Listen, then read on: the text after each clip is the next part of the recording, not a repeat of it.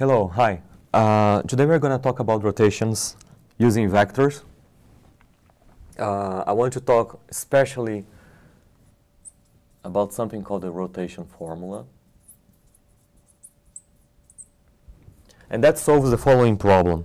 Let's say you have an axis, I give you an axis of rotation, and a vector v, or u, let's say u.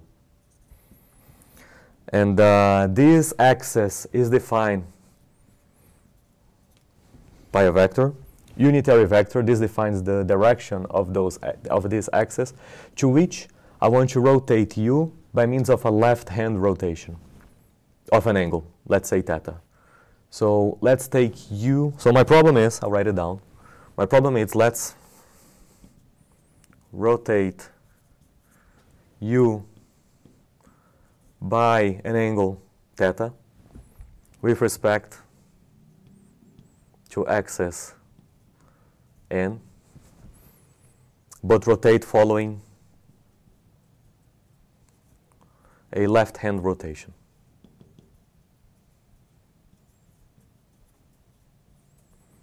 Meaning that I take my thumb, I put in the direction of n, and whatever my hand follows, that's the direction of rotation that I'm going to give. So u by a given theta will give me, in the end, so this u will rotate over here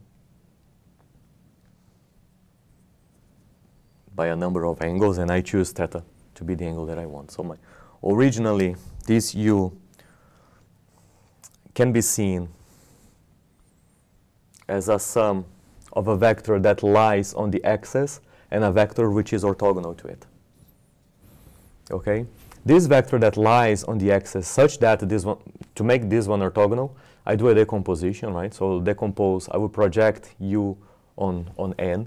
So this is a projection. And just as a small reveal, the way you project an angle, a vector u on a direction n is given by the dot product.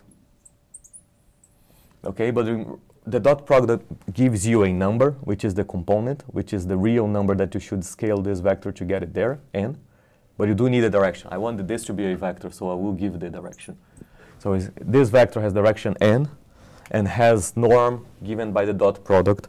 The dot product, again, the norm of the dot product of a times b is given by norm of a times norm of b times the cosine between them of this angle between them. Okay, this delta theta is not that delta that we are rotating.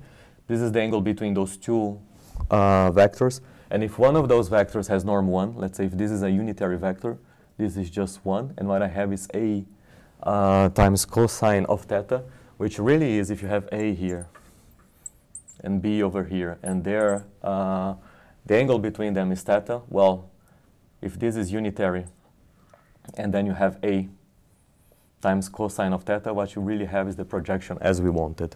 So this is a small recall of why we are doing this. And therefore, our projection here can be written as u dot product n times n. Okay, and then you have something else, which is w. W is the vector that you should add to all of this to obtain u. Therefore, you can read w as u minus that. Okay, so this is w. So let's rotate u to find a vector over here, perhaps. This is u. We will rotate by theta, and we will obtain a vector v, which is here. So this is our v, which is the rotation of u. Okay, and we will try now to describe what this v is in terms of all those components that we now have. So v can be written, again, this on the axis, it didn't rotate.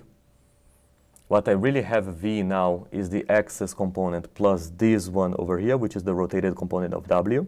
Okay, so we'll take w and rotate, meaning that this length here is equal to that length, and this vector remains the same. So I'll just copy it over there. We have u dot product n plus a two components, okay? So I will describe this new vector is still in these directions that we know. So first of all, there is the direction of u. So in the direction of u, and this is how we describe the direction of u, right? By a normalized vector.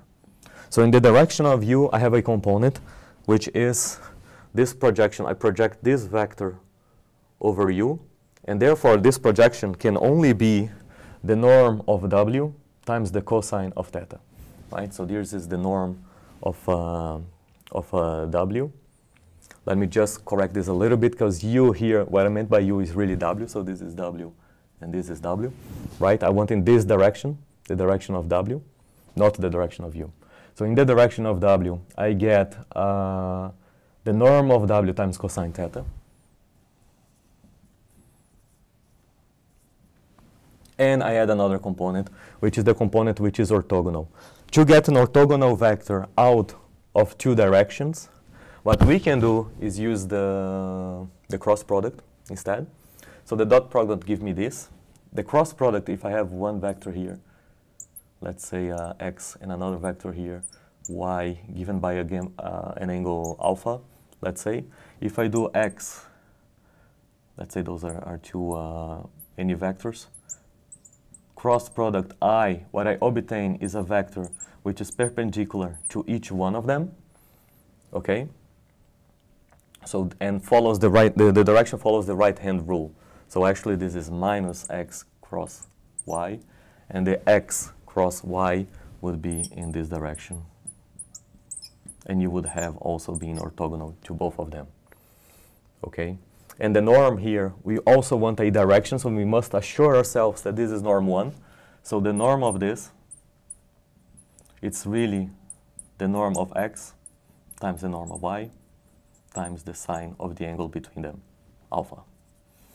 Okay, so if they are both unitary vectors, this is 1, and the condition for me to have another unitary vector is that they're perpendicular. So I need to find two perpendicular directions here, such that the cross product will be in the right direction that I want, and therefore I find a unitary direction to which I will be able to decompose this component here.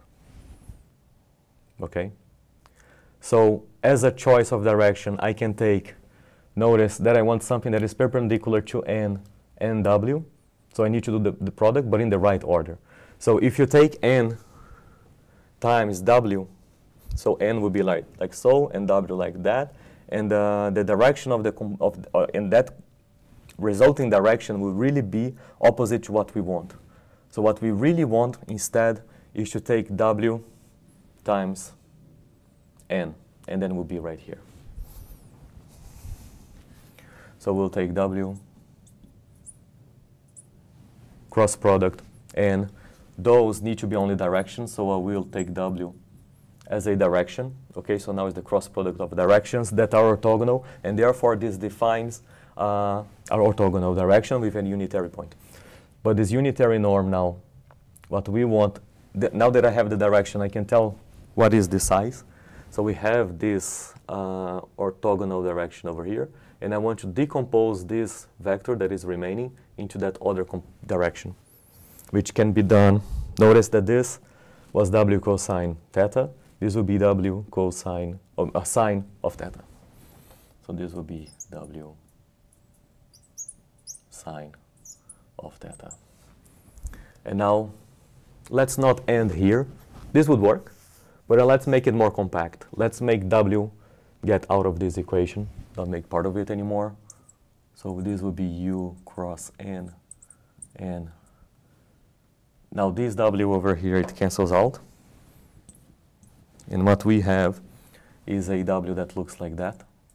U minus u n cosine of theta plus w again, u minus u, this is w, times n. And notice that the w over here, those two w will cancel out. Also, and you will have a sine.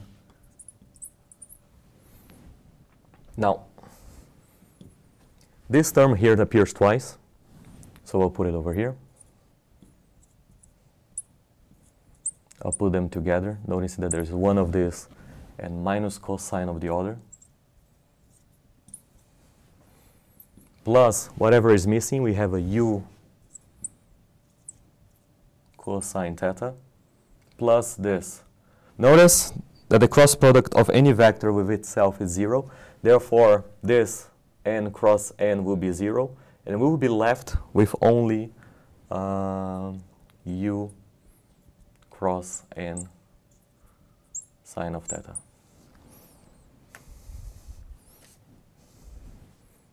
This is my nu v. And this is my rotation formula. So notice that w is no longer part of the equation. What we have here is basic a recipe. If you give me this problem, if you give me u, I place u over here by an angle theta with an axis n, and I'm able to find what is the left-hand rotation of that vector. And you might be asking yourself, why left-hand rotations? Why we're studying left-hand before of right? I just want to give you a heads up of why we do that. Is because if we do have a plane, a reference frame, coming from aerospace, you kind of think a reference plane is always a plane. Reference frame is always a plane. But let's imagine this as a reference frame. And then I have a vector with respect to that. So often we don't rotate the vectors, we rotate the reference frames. So we will rotate that reference frame by a theta. Okay, and here you will have your new plane, let's say something like this. This is the rotation of a right-hand rotation. So now if we have a right-hand rotation of this plane by theta, notice that as far as the plane is concerned, the plane rotated in this way, but the vector went further away by following a left-hand rotation. So that's why we study left-hand rotations of vectors, because they connect with the right-hand rotation of reference frames. If the reference frame rotate, the vector will rotate in the opposite direction. And that's why it will become very useful for us. And until next time, goodbye.